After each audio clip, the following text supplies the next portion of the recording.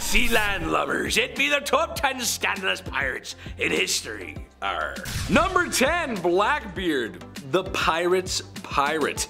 A rough-looking, no-good, rotten privateer who sailed the seas looking for booty to plunder, and I'm not talking about chests of gold. The captain of the Queen Anne's Revenge, a mighty vessel with enough cannons to make any sailor sweat, as well as fierce and intimidating appearances.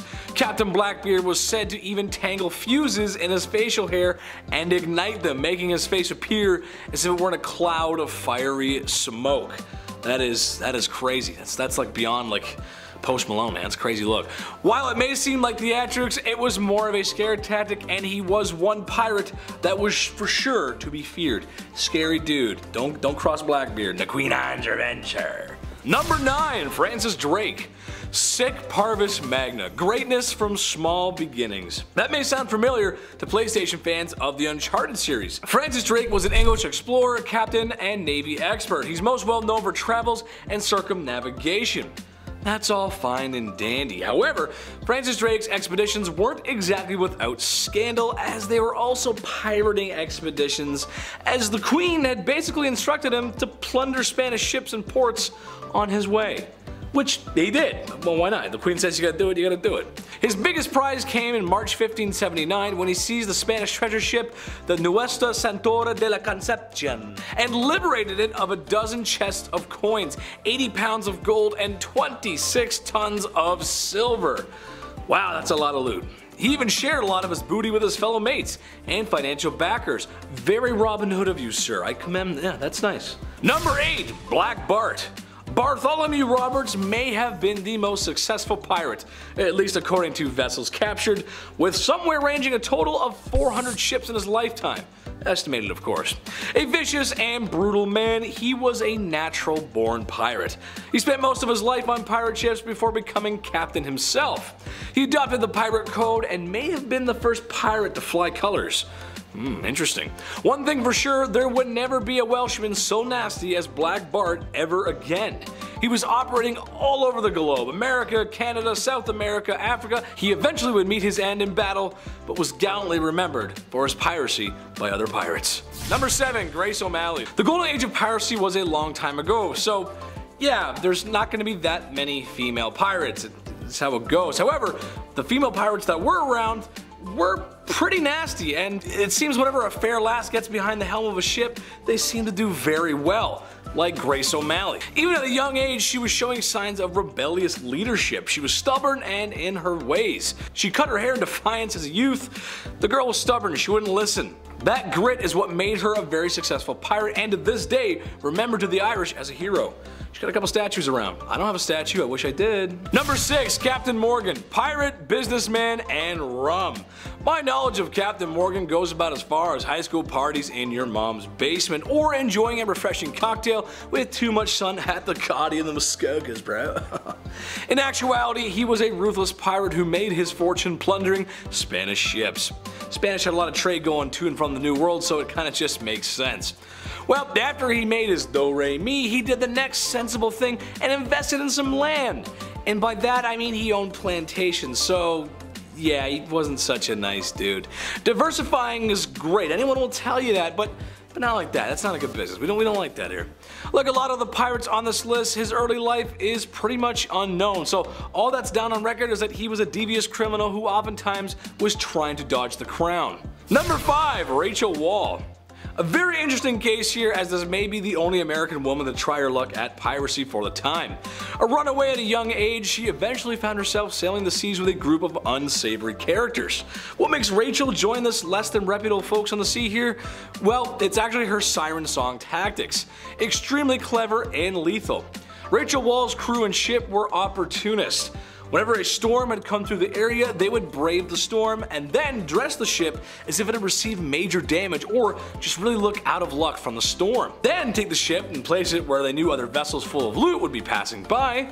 The crew hid, and then they placed the fair lass on the main deck. She lured in ships to their doom, for after they got close, the charade was uncovered and the opposing ship was boarded. It's actually very smart. I wouldn't think of that, because you see a woman out at sea, you gotta go help her, and then there she is, and then, arr, give me your money. I don't know, that's what pirates do, right? They say that, right? Number 4, Calico Jack. Calico for the clothes he wore, and Jack was short for John, because...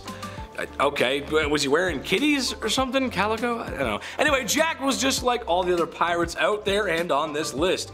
Rootin' tootin', lootin' shootin' cowboy of the seas. Most likely a lack of baths too. That grosses me out. However, one story tells it all. One day while preparing his crew and ship in Cuba, he was ambushed by authorities. He managed to escape to Nassau, which in case you didn't know, it was kind of like Pirate HQ. They all congregated. Eventually, he was brought before the law. His claim was that he only became a pirate because of Vane. Apparently, this was enough to let him off, where he lived as a law-abiding citizen for about an hour. And then he was back to pirating. I promise I'll be good, sir. Where's the booty? Number 3, Pirate Queen.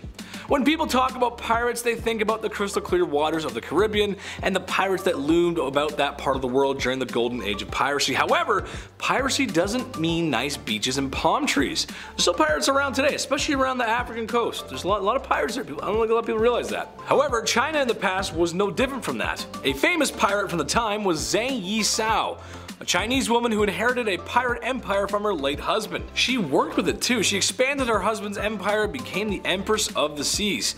At one point, she commanded 24 ships personally and oversaw a force of 1,400 pirates. She unified other pirates to join her empire with a fleet estimated to be around 400 junks, which is a fancy name for ships, and around 40,000 pirates, all loyal to the Pirate Queen. She engaged in combat with the East India Company, Portugal, and the Qing Dynasty. She was a bad woman. Bad woman. Number 2, Mary Read. Another female pirate, except this one's a little different. Mary Read hid she was a woman for many years, which begs to differ. How did no dude or man, sailor find that out that she was... That's so... Okay. She went by the name Mark Read, which is just as effective as Ben Kenobi compared to Obi-Wan Kenobi, so okay. Being a pirate aboard Calico Jack's ship was as fun as you think it was. Eventually the law caught up with all of them. Calico Jack finally got his comeuppance, and her identity was revealed. She turned out to be pregnant, so she got off the hook. Sadly though, she passed away from a fever a few months later, because this is the past and a fever can do that to you. Number 1, William the Kid. We've mentioned everything from cannons and ships to swashbuckling adventures. But what haven't we mentioned? Well, it would be the adventures of William the Kid. Okay, yes, pirate, privateer, bad dude, yes. However, he may be responsible for the most stereotypical pirate traits. For example, the buried treasure, X marks the spot. That's kind of cool, actually. That's gonna wrap it up for me today, guys. Make sure you like, comment, and subscribe here at Bumblebee. And if you too want to go on a swashbuckling adventure, sir, then check out my socials somewhere down below. I've been your host, Big Chetty, and I'll see you soon. Bye-bye. Bye-bye. Speaking of X marks the spot. Oh, there it is. Gotcha! Okay. Being a pirate would be kind of cool, I guess. The not showering thing would be kind of sucky, though. Speaking of crown. Oh, that. There you go. There's a 3-parter. Another female pirate, except this one's actually a little bit different. Oh. Another female, but Rick, I don't know, Rick. Morty, shut up, Morty.